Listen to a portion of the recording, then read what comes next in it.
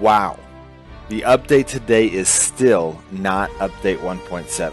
They must have something big planned. Update 1.6.12 is still a good one. They've added some Christmas events to the game that you will not be able to access for a few days.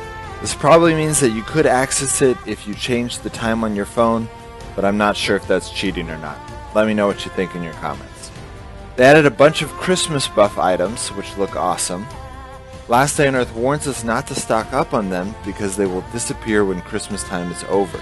I recommend saving them for the bunker to use less weapons or for the Christmas event that comes in a few days. There will also be a buff that makes it easier to gather resources. I think this is what Last Day on Earth was referring to a few weeks ago when they said that they were going to help us build level 3 walls. They added turkeys, which at first glance just seems like an extra source of food, but I think there's probably more to them than that.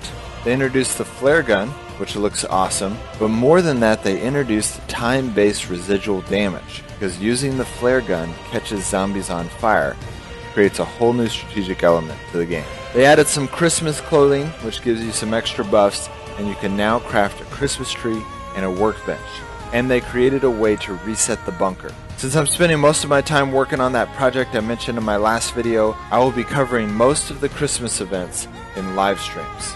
I know these won't be short, quick videos like I usually do, but when you see what we're working on, I think you'll be very happy that I'm spending my time on it instead of on these events. In my live streams, I will be covering the Christmas events, how to best use the holiday buffs, and generally how to maximize this holiday to get rich. I will also be posting a video on all the hidden changes of this update. Other than that, I will be spending all of my time working on this big project for you guys. I'll see you next time.